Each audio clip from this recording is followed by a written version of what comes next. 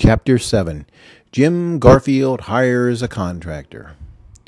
Growing up, Jim Garfield had not been a musketeer or a lord of Flatbush, and he never had a shark or jet experience. He was not a loner, but he was not a joiner either. He thought Boy Scouts were fairies, and he disliked all sports except auto racing and fighting, and these activities were not offered on the intramural or extracurricular menus. Jim Garfield's mother enforced an ironclad rule that he always adhered to. Before he could befriend another boy, he first had to give that child a severe beating to show him who was boss. Jim Garfield enjoyed a wondrous childhood that he often reflected upon nostalgically, though he later realized that he was not a particularly popular kid, and he would sometimes reflect on the solitude that came from fulfilling his King of the Hill destiny. When Jim Garfield was a freshman at Harris County's Wilford High, the school's football team was enmeshed in a hazing scandal that caught the attention of the local press. Jim Garfield was not interested in football or the subculture that surrounded the game. He did not understand wanting to belong to a group so bad that one would submit one's buttocks to a miniature branding iron forged in the image of the team's stallion mascot. Against the onslaught of dudgeons and umbrage and embellished outrage, a Rice University anthropology professor defended the practice of hazing. In the Houston Chronicle, he advanced the idea that hazing served a utilitarian function, and it was unwise to banish these practices. The professor cited studies that showed that fraternities who treated their pledges harshly were the frats most likely to retain members. He commented that the esprit de corps only developed with harsh initiations, and he listed the Marines, Green Berets, and Navy SEALs as examples. He also noted that military academies were successful because they incorporated hazing into the curriculum. The professor's comments made Jim Garfield reflect on his 14 years on Earth. No, he had never been bullied or hazed, and he won most fights, and he won the rematch of every fight he ever lost. But he had never been part of something bigger. He never had friends who were his equal. He had followers who were petrified of him and who offered him unending praise and unwavering loyalty. But he did not have friends. Despite his fond memories of childhood, he realized that he had spent a lot of time alone, building birdhouses and tearing apart motors of all sorts. Even his closest companions dodged him when they could. He yearned to expand his horizons. Jim Garfield wanted to be a member of a group. He wanted friends who were his equals. Shortly after the hazing scandal, Jim Garfield rebelled against his mother's rule of friendship. Instantly, the world seemed to open up to him. He started hanging with older kids, first at the pool hall, then at the mall, then at the skating rink, and ultimately at Ralph's body shop. But he never seemed to form long-term friendships. Motorcycle accidents, car crashes, and incarceration seemed to disrupt his social network more so than they might disrupt other social networks. Jim Garfield planned to join the Marines on his 18th birthday, and it would be then that he would hope to find camaraderie and acceptance. But an extensive juvenile record for crimes against persons and property would render him ineligible for the Corps. His twin interest of fast cars and larceny would lead him to hang with a group of auto thieves based out of Fat Pat's Auto Body.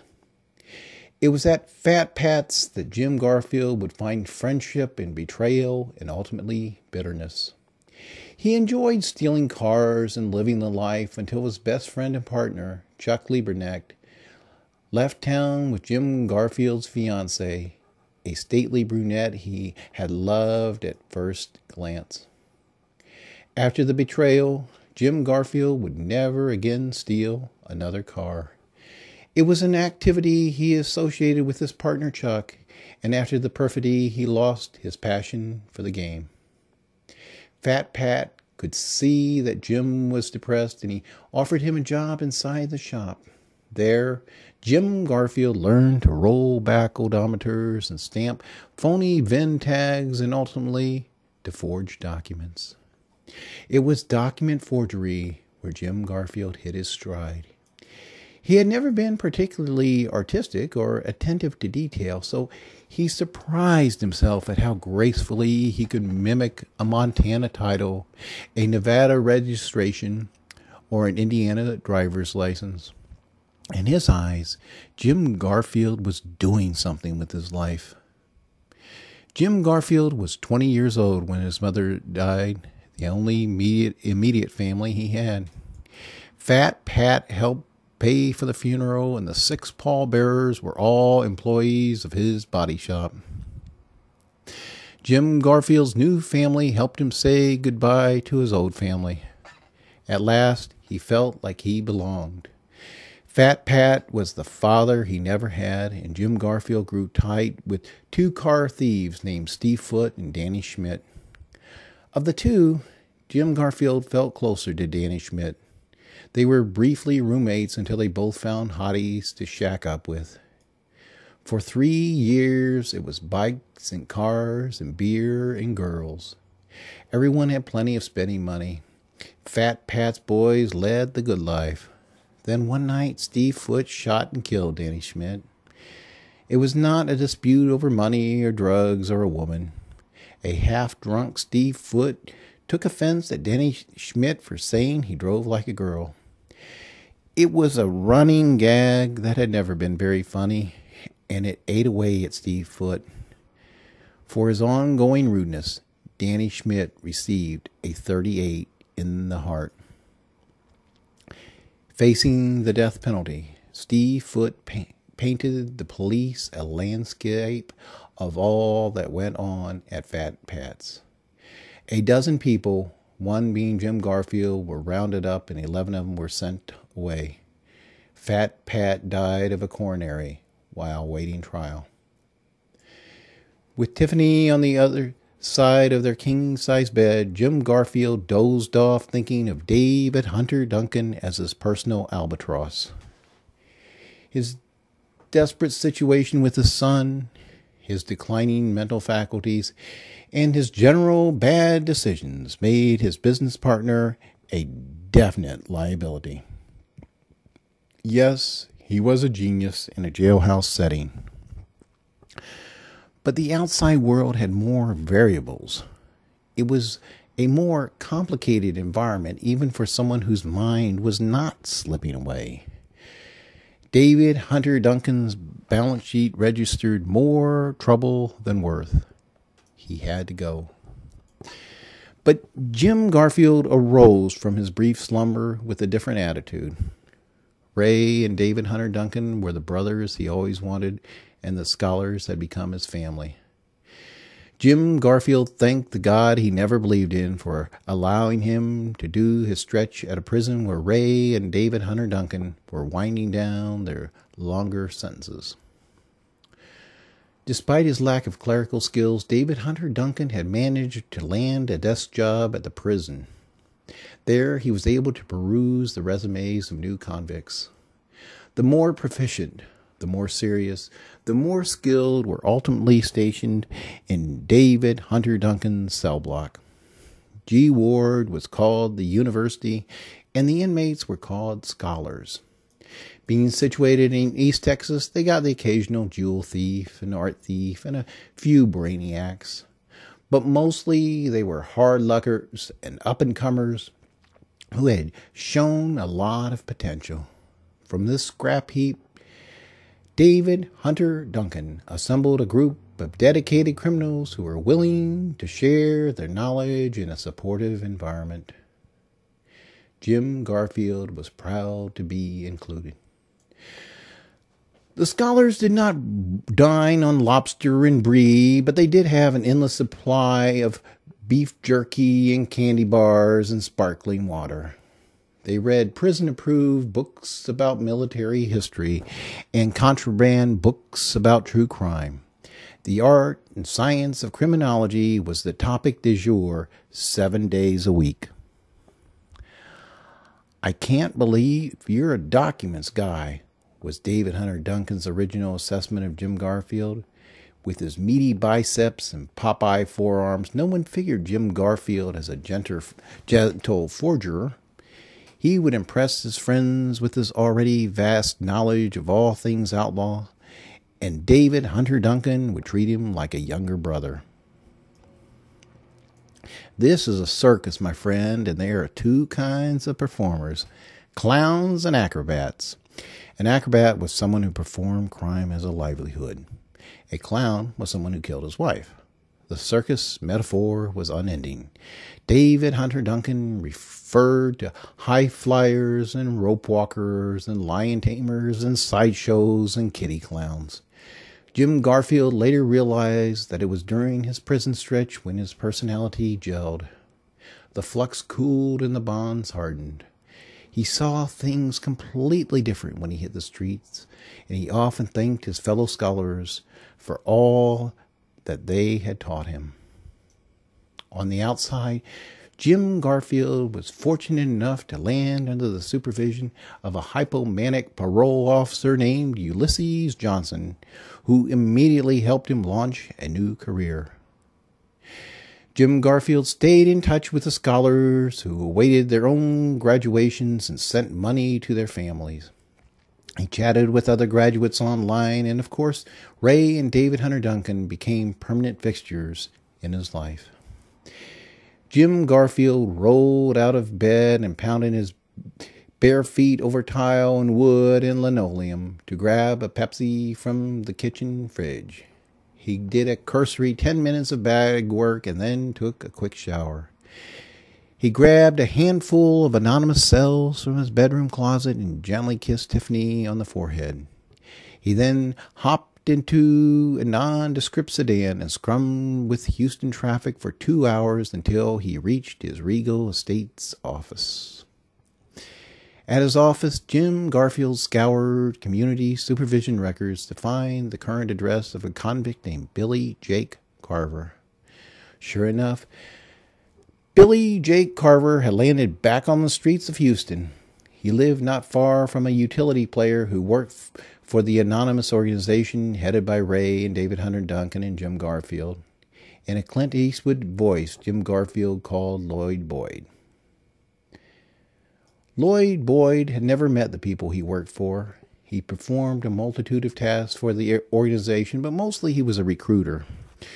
Recruiters delivered cell phones to the doorsteps of prospects without being seen and without leaving DNA or fingerprints or other evidence. Today, he would answer his phone on the second ring and accept his mission from the Clint Eastwood voice. He would remove a gift-wrapped cell phone from a trash barrel on the side of his house that was always left empty. He would then deliver the package to the doorstep of Billy J. Carver, who lived in a seedy apartment complex about a mile away from Boyd's house. When his anonymous employer called shortly after dark, Lloyd Boyd answered, "Mission accomplished," in a Steven Seagal voice. Jim Garfield had never ordered a contract killing before.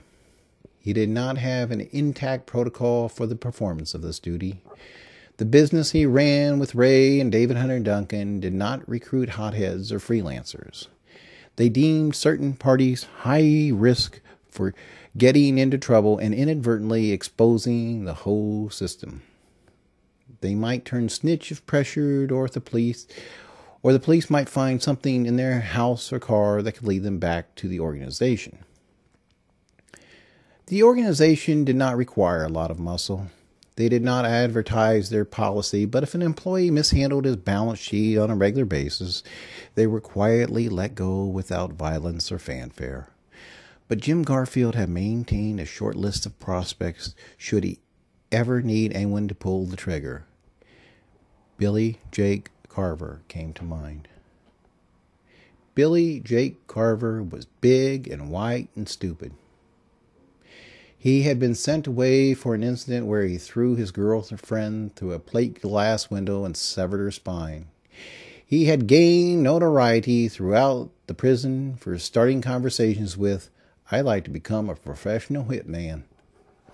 Most of the cons smirked behind Billy Jake Carver's back, but David Hunter Duncan laughed right in his face. Carver charged David Hunter Duncan, but who put him down with a spear hand to the eye. Carver's eye recovered fully, but he was immobilized for a short time. It was the only time Jim Garfield witnessed David Hunter Duncan in any sort of scrape. Jim Garfield spent his afternoon with Ray and David Hunter Duncan, and the committee would scramble to schedule deliveries and harvest their revenue from their myriad bank accounts. As the sun started to set, Jim Garfield announced to David Hunter Duncan, "I'm going to make a call about that thing we talked about." As the other two men broke for dinner, Jim Garfield crept his truck through side streets and industrial parks as he summoned Billy J. Carver on the newly delivered phone.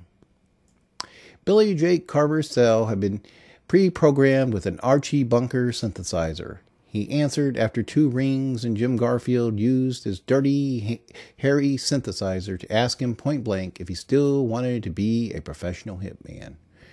Archie Bunker replied, "Yes." Jim Garfield then asked Carver if he could recruit 3 other reliable crew members, and he said, "I think so." Jim Garfield then asked if he would accept a 10% down payment of what was not an especially large sum of money, and Carver, whom Archie replied, "Can you call me back in 5 minutes? The police are knocking at my door." Jim Garfield was glad to hang up. He slithered his truck into a remote parking area of a remote industrial park and collected his thoughts. Carver was still stupid. He was accepting a job for a murder contract from an anonymous voice while the police knocked on his door. He remembered a line from the Friends of Eddie Coyle. "Life is tough. It's even tougher if you're stupid." Carver would get caught if he went to Mississippi. No doubt about it. The police might follow the Crumbs back to the East Texas prison where they had all done time together. But Carver was never a scholar, and the trail would probably end there. Jim Garfield reconsidered his options. Yes, it could get messy, but what else could be done? He did not have a yellow pages packed with skilled hitmen, and he was fearful of what David Hunter Duncan might attempt on his own. He drummed his fingers and scanned the thinned-out parking lot. He was outside Sullivan & Associates at a spot where the receptionist probably parked. Whatever Sullivan & Associates did, they did not do it very much after the sun went down. There was a Lexus and a Lincoln parked close to the building, and only a couple of lights were turned on outside. Jim Garfield had kept the motor running so as to keep the cool air circulating. The temptation to send Billy J. Carver after his own business association flashed once more, and Jim Garfield quickly banished the thought. He crept out of the parking spot and redialed Carver. "Hello?" the Archie Bunker voice answered. "Are you still there?" "Are you still there?" the dirty, hairy voice inquired. "No. They're parked outside. They're calling in permission to search, but the dumbasses don't need no warrant because I'm on probation. Let the stupid cocksuckers come in. They won't find shit. I done sold the jackhammer to Eddie for $15. Jim Garfield breathed slow and deeply. "If we sent you a GPS, do you think you'd get your crew all the way to Mississippi?" "If it means pulling the trigger, I can find my way to any place in Texas." "But you see, Mississippi is outside of Texas. It is? We'll send you GPS. Gotta go. The man's back. Jim Garfield shook his head and headed back to the office. If Billy J. Carver could stay out of jail for a few more days, he would receive weapons and money and a portable GPS on his doorstep. He was about to attain his destiny, and Jim Garfield was pleased to assist him in reaching his full potential.